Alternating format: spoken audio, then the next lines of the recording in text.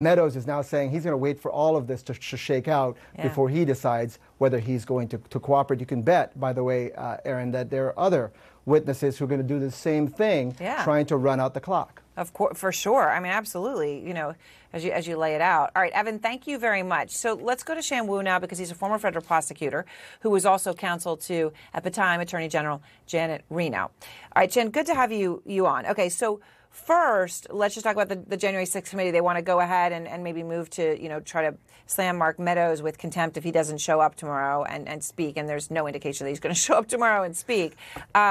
So do you think there's teeth to what they say, given that the DOJ hasn't yet said anything about going ahead with a charge on Bannon? I think there is teeth to what they say, Aaron. You know, they can't control what DOJ does. They can make a criminal referral, and they should.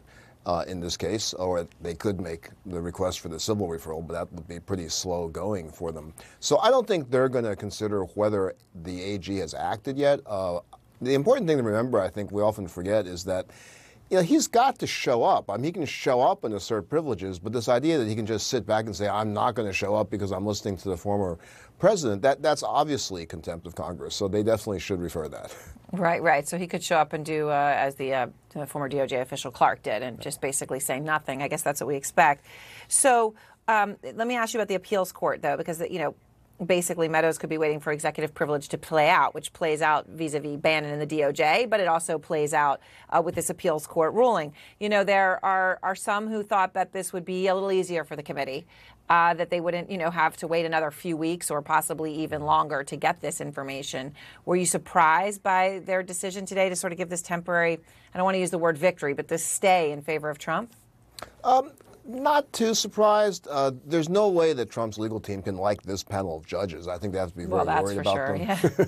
And I think it's a reasonable delay. They're saying we want to fully hear the arguments. I mean, I think it's been pretty well briefed already and addressed by the district court judge. But I would take their words at full face value. It's not at all an opinion on the merits, no matter what Trump's team tries to spin it as. It's interesting. Trump hasn't said anything. We point out about these judges. He hasn't said anything about them.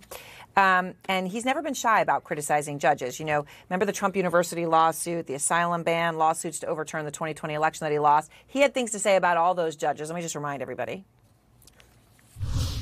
I've been treated very unfairly by this judge. Now, this judge is of Mexican heritage. I'm building a wall. Okay, I'm building a wall. I think he should recuse himself. Every case that gets filed in the Ninth Circuit, we get beaten. This was an Obama judge. It's a disgrace what happens with the Ninth Circuit. No judge has had the courage, including the Supreme Court. I am so disappointed in them.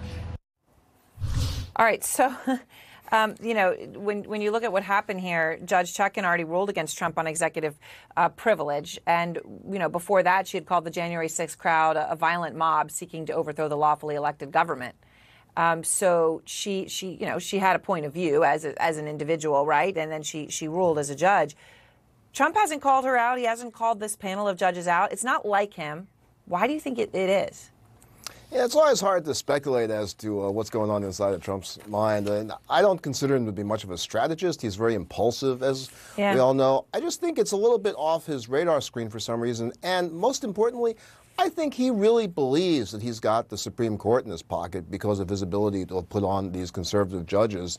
And he used to always talk about the court that way. And he may be just feeling like once it gets there, it's going to be taken care of for me. So maybe that's why he hasn't gone at the judges Pretty yet, interesting. And then they have not been ruling in favor, rule in favor of his election challenges, and certainly even on things like abortion haven't indicated the conservative bent that many said they would. Thank you so much, Shan. I really appreciate your help.